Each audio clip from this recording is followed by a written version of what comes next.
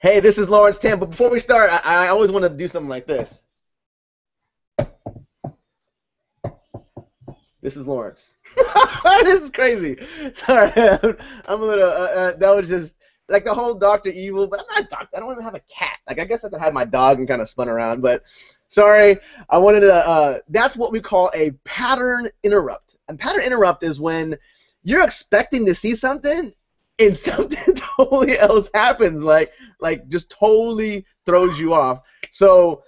Excuse the Mickey Mouse in the background. My 18-year-old son, he's in a Mickey phase. He's like, Mick. I'm like, okay, cool, I get it. I don't have an office. I was kicked out of it when I had my third kid, but I'm gonna give you some ridiculous training today if you pay attention. If you pay attention. Now, my name is Lawrence Tam. I'm a retired engineer. I physically do internet marketing full time. I love Jesus. I have 3 kids, married my high school sweetheart.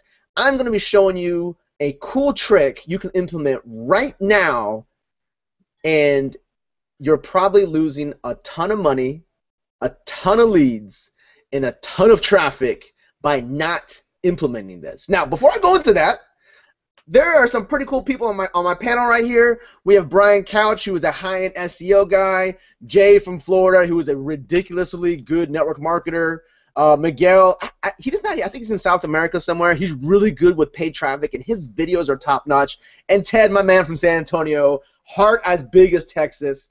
Look, how do you get on this panel? How do you get on a panel with someone like myself who's, okay, income disclaimer, I have to say this before, I don't know what you're capable of doing. My goal is to help you, teach you what I'm doing. But look, I've made over $1 million in less than 2 years, well, 16 months. And I did it part-time, doing kind of like small little things, and I collected all of it, and I busted out. So I want to show you how I do this with small little tips and tricks you can implement right now if you take massive action. Okay, so let's get on with the training, right?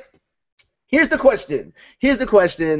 95% of the people I market with generally have some type of website, right? If not, they have Facebook. But let's say you have a website. Okay, I'm talking to you specifically. You have a website. Okay, you have a website. What happens if someone goes to your website and types like a wrong part of your website? So let me share my screen so you can kind of see this. And if those in the panel, Jay or Brian, if you can see my screen, give me a thumbs up. I know it usually takes about 10 seconds. Jay's got it? All right, Brian. Okay, so the example is this. Generally, when you type in someone's website, and I went through this many times on the phone, what happens is someone will go, Lawrence, what's your blog? I'll go, lawrencetam.net, and then you come to my blog. Cool. Okay. What if they wanted to go to a specific page on my blog, right? Let's say it's this page, 10-day video. Okay, so let's say it's this one. Let's say it's this page right here. It might be a little small, but it's what we call a permalink, or the physical address, right? It's kind of like saying, Lawrence, where do you live? I live in Sugar Land, Texas. But if you just told someone I live in Texas, it's not specific enough where you are so they can find you and send you a Christmas gift. This link up here is a very specific web address that someone can find. So if I want to tell someone on the phone, hey, I want to show you my video 1 of 10 in my marketing strategy, you need to go to www.lawrencetamm.net/video-1-of-10-start-marketing-any-time. If you did that on the phone, what are the chances someone types that in perfectly? I would say 10%. And if they did, it's probably because you told them like 100 times, no, it's 1, like the number 1. No, it's 10, like the number 10. No, it's a dash, the horizontal, not the slash one. You see what I'm saying? So how do you get someone to get to a place? But you know what? A lot of times people will go to your website and type something in wrong. Where do they normally go? What happens when someone types in something wrong? So here's an example. Let's say Aweber. Let's say Aweber is one of your places. And if someone goes on to Aweber and just were to just go aweber.com and just a bunch of just random letters, where do you think, that's my son yelling at me, where do you think they'll go on Aweber? If I hit enter, It goes to generally in the internet term, it's called a oh no or 404 page. Okay, it'll go, oh no, the page you're looking for doesn't exist, because obviously that exact address does not exist.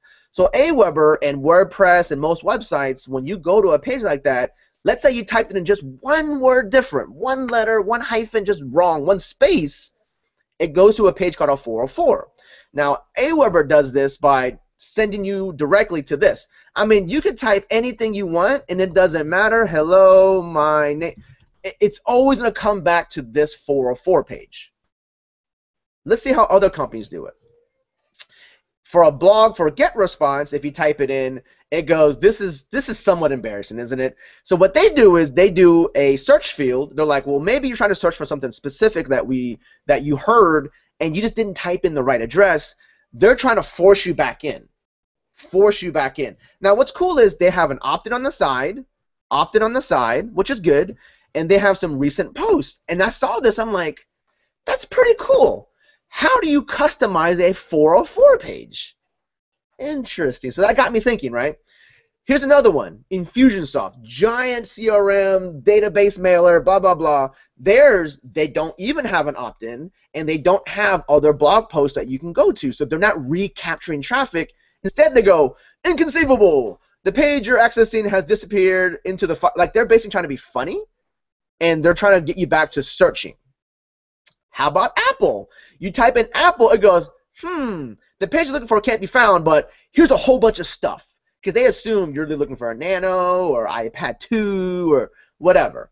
Now, what if you just go to Google? Google's 404 page goes, that's an error. And then it goes, that's all I know. That you typed in something that just doesn't work.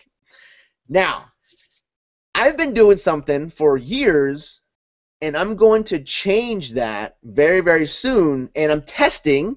If you go to my blog post, my blog, at lawrencetam.net, it goes to my top-end blog post.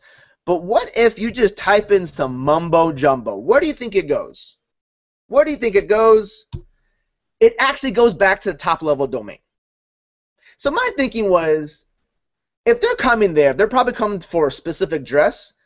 But if anything, I probably want them, if I don't want to lose them, I'm going to send them back to the top-level, most recent thing that I've done, hence why a blog post is so powerful, okay? And I also have an opt-in on the side, and I have content here, right? What is a better way to do a 404 page? I'm like, why don't we just customize it? So I'm throwing some traffic at my high-end traffic site. This is a standard capture page on my traffic site, okay? Now, but what if I were to type in a bunch of mumbo-jumbo?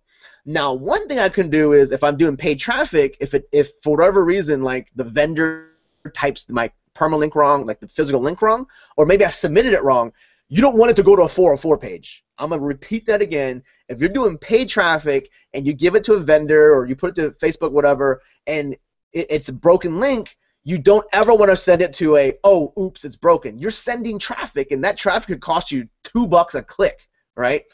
So this one I go, okay, I don't want to just send it to my top level because this isn't a blog. This is just a straight capture page.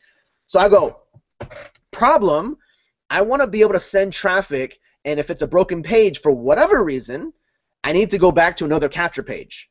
But what if I can do a creative way of doing a capture page that is a pattern interrupt? Remember I referenced pattern interrupt? A pattern interrupt.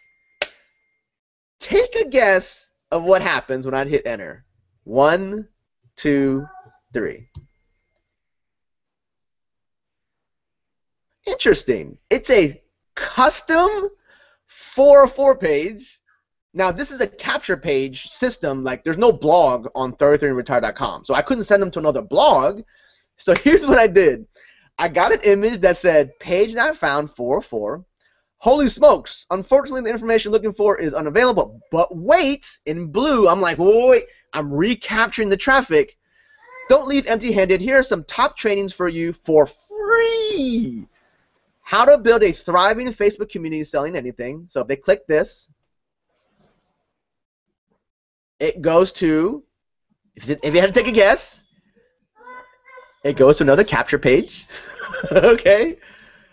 If they click this, if you had to take a guess, it goes to a capture page. Different training.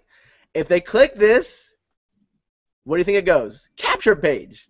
Like, these three are going to capture pages, and then, oh, wait a minute, a bigger one where I'm really focusing on is 10-day video marketing series that shows my 7-figure internet business. Click this. It's an opt-in box. Now, what if they want to close it? They're like, this is not the page I wanted. What happens is I'm going to do whatever I can to make sure I recapture that traffic. Whatever I need to do to recapture that traffic. If you're not doing that, here's an easy test. Just go to your blog, whatever it is, and type in blah, blah, blah, blah, blah, blah, blah, blah, blah, blah. Hit enter. Does it go back to your normal page? Does it go to a capture page? Are you really focused on getting people back to your core message, or are you just sending them to a brick wall, right? So if you want to learn how I'm doing this, by all means, connect with us. Connect with one of my teams. I'm going to have a link below that shows you a tool that did it like that. Completely super easy, no HTML stuff, completely easy. Anyone, even your grandma, can do this, because if your grandma has a knitting page and there's a broken link, instead of sending them to a broken link, why don't you just forward them to like your most famous blog post? Like, here's an example. What if I started sending people to my income page? I'm showing people, like, here's my results page. I could show them this versus a broken 404 page. So there will be information down below. You can click it. This is a product you can purchase, but this is a product that I believe if you're not capturing traffic and the traffic is just going to a brick wall, number one, that traffic is no longer traffic. It goes to a dead end. Number two, opportunity from turn that traffic into a lead. If your leads are worth, say, $10 a lead, you just lost $10. And three, no buyers can buy anything at a dead end brick wall. And if let's say your earnings per customer is, say, $200 to $300 per customer, you basically just threw $300 out the window and just burned it. So I highly recommend for this holiday season in 2013 to build a 404 capture page or 404 landing page that redirects traffic going to broken sites to make you more money, and you can maybe even afford a Vitamix that, you know, blends up green goodies for you, right? So whatever floats your boat, I would rather you keep the money than throw it away and just at some broken wall. So my name is Lawrence Tam. I appreciate you guys. Stay warm and Merry Christmas.